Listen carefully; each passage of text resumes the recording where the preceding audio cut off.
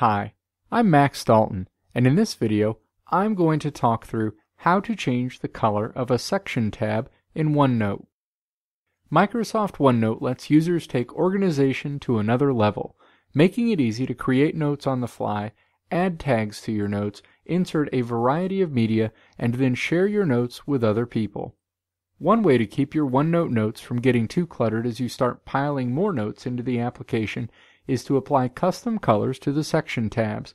Microsoft assigns section tab colors by default, and every time you add a new section, that section gets a different color. Applying your own color scheme to section tabs can make it much easier to sort your content and give you a good visual way to navigate your sea of notes more quickly. You can change the color of section tabs by doing the following. Step 1. Launch the OneNote desktop application. Step 2. Click the Show Navigation icon in the upper left corner of the application. The Show Navigation icon contains 3 horizontal white lines. A context menu flies in from the left side of the screen. Step 3.